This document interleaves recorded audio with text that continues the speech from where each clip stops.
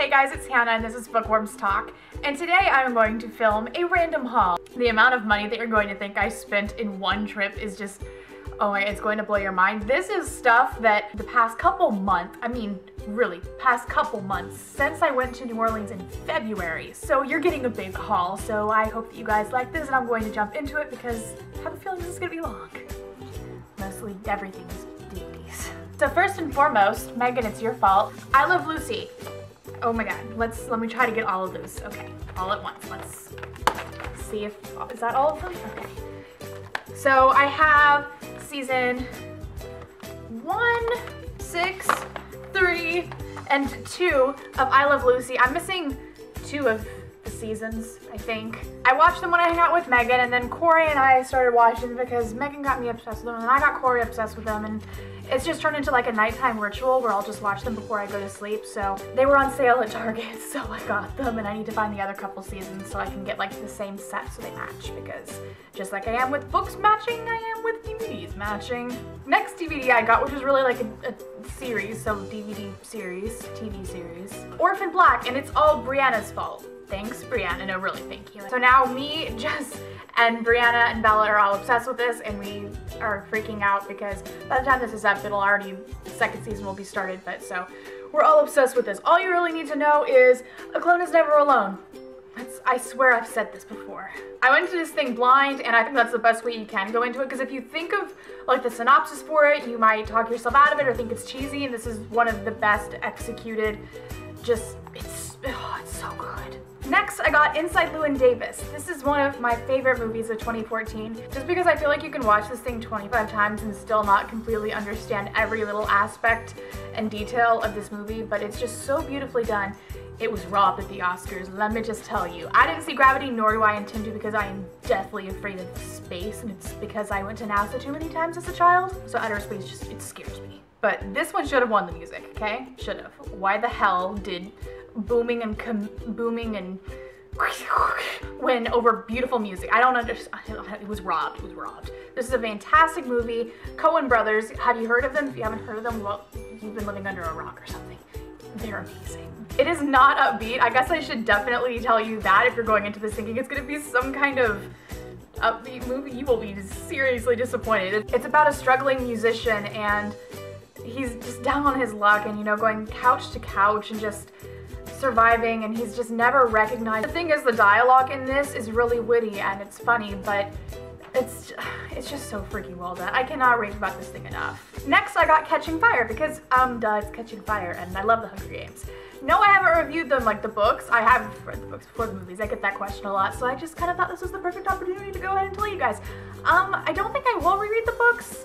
I liked the books. Catching Fire was my favorite book, but I don't know if I'm going to reread them. I'm not a really big person to reread books, so I don't know. If you guys ask enough, I might, but I doubt it. But yeah, so I picked this movie up. Next movie I picked up because I am so far behind on the bandwagon. I mean, it left me 10 miles back.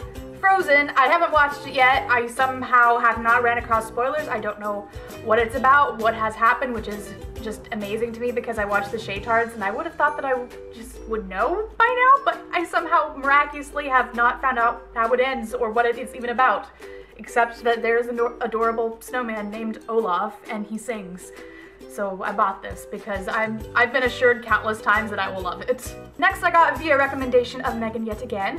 She and I have really similar movie tastes. I take her opinion quite seriously. Serious stuff, guys. But I got Empire Records. I just picked this up from Half Price Books.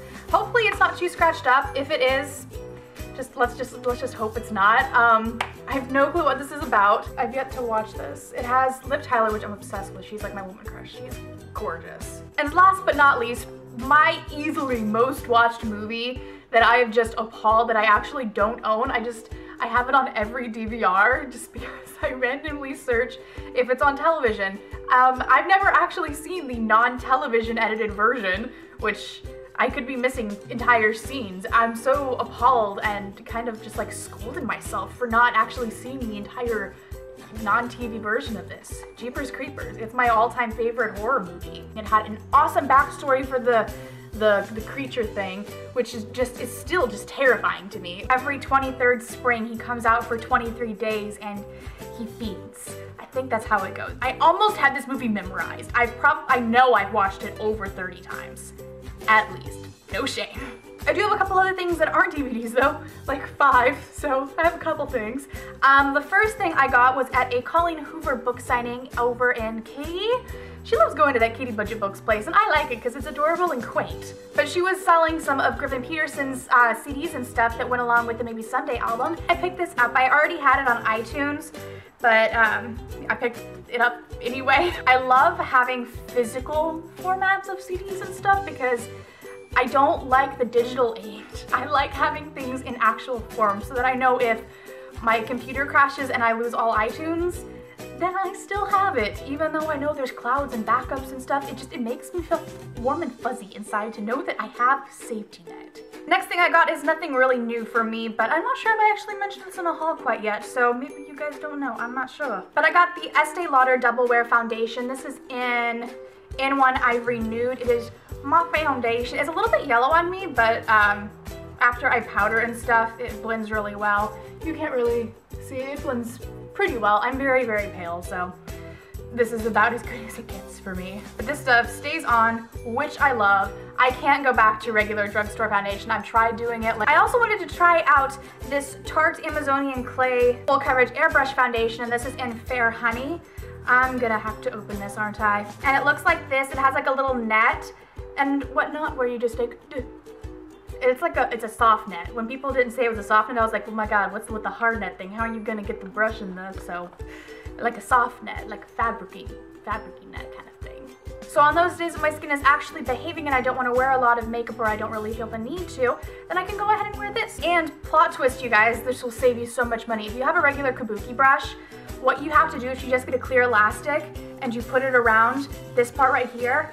It acts as the Airbuki brush that goes with this that fits into the net thing. I figured that out because I was not about to drop 30 however much dollars on the Airbuki brush. So I just got a little clear elastic and I put it around my kabuki brush and I put it in the thing and I just apply it like that and it just saved me like 30 bucks. I was so happy. And then this last thing I got from Urban Outfitters and it was on sale. I was surprised myself getting things on sale. But it is this statement necklace and I feel like it's something that Wonder Woman would wear. But it has like these little bolt details on it all along the edges of both the top and the bottom. So that is everything for this random haul. I really hope you guys enjoyed this and like the bigger hauls. If you like the bigger hauls, tell me down there in the comments, or if you would rather me do more often smaller hauls, I can do that too, just whatever you guys like. But I will see you guys later next time on Bookworms Talk. Bye.